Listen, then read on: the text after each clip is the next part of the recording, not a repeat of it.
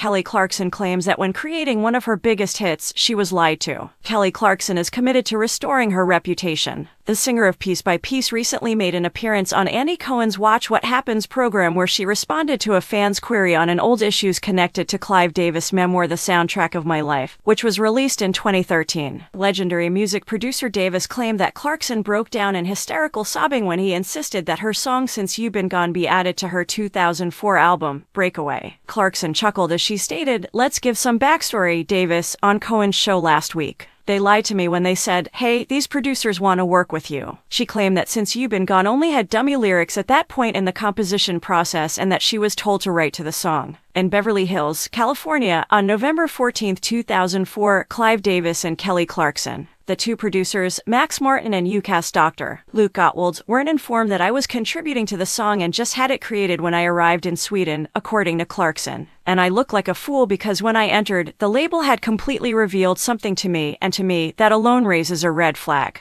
Why do you lie to me in that way?" She continued, saying she didn't like the lying. "The root story of the song is the reason why she felt uncomfortable listening to it," she said. Despite the controversy surrounding the song, Clarkson claimed it's still fun as hell to sing. When questioned about her ability to compartmentalize the song from its baggage with Davis, Clarkson responded, "Oh my gosh, I'm such a great compartmentalizer. I can put that to one side, and I sing the tour to the fullest." He mixes up his music and stories, she claimed in a 2013 statement posted to the social media website Who Say. "Clive did not agree with my request to add more guitars to the initial demo. I couldn't be more pleased with the way the song has survived because I continued to fight for the wider sound. I object to him in any manner diminishing that melody." In her piece, she went into further detail about her contentious working relationship with Davis and admitted to once sobbing in his office. "I broke down in tears as I sang him Because of You, a song I had written about my life," Clarkson wrote. "He verbatim called me a SHTTY writer who should be grateful for the gifts that he bestows upon me, and I cried as a result. He kept on about how the song didn't rhyme and how I should simply shut up and sing," she said, adding that it was upsetting coming from a man who, as a young girl, as a musical hero and was so thrilled to work with. "But I persisted in my fight, and the label finally gave in. And it went on to become a global hit. That was left out of the book." At the time, Davis responded by expressing his regret for Clarkson's decision to take issue with what he knew to be a truthful account of their time together. "I had each item verified before the book was published by 5 different people who were there every day. I stand by the chapter as it is described in my book."